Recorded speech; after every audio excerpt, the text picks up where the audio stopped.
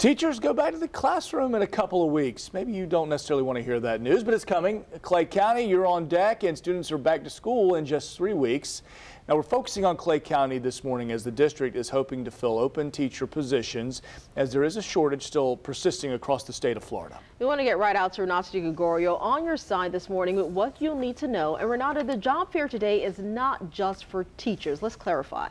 Yeah, Clay County schools are also hiring other positions like bus drivers, school nurses, and classroom assistants. The superintendent tells me they are trying to hire 50 people today. That's what they're expecting. Superintendent David Broski says right now they have 80 open teacher positions out of a total of almost 3,000 teaching positions. As for bus drivers, he says they have 14 bus routes that still need drivers, though 11 people are prepared to fill in on day one if they need to. Over the years, they've had to start hiring more teachers just in general because they're adding more schools as more families move to the area. Census Bureau data shows about 8,000 people have moved to Clay County in the past 2 years.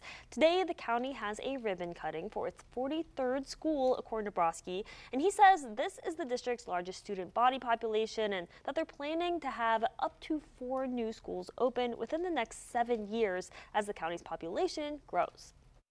With First Coast Expressway coming right through Clay County, we're going to see an increase of approximately 10,000 students over the next 10 years.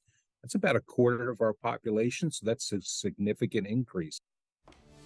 Now, zooming out from Clay County for a second, the Florida Education Association states that Florida's teacher shortage has only gotten worse over the years, with more than 10,000 teacher and support staff vacancies at the start of the last school year.